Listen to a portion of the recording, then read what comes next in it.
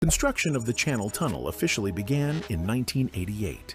11 massive tunnel boring machines, TBMs, were deployed to excavate the rock beneath the seabed. These TBMs, each weighing thousands of tons, were technological marvels designed to cut through rock, remove debris, and line the tunnels with reinforced concrete as they advanced.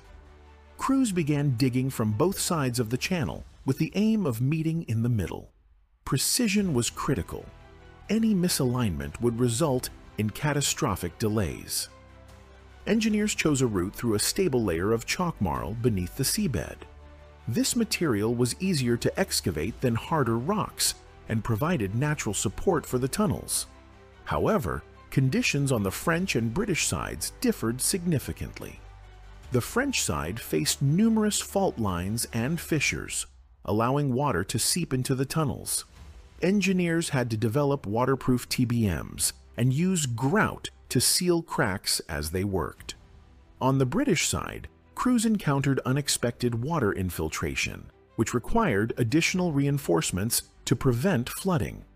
The TBMs advanced at a painstakingly slow pace, averaging just 3.5 meters per hour.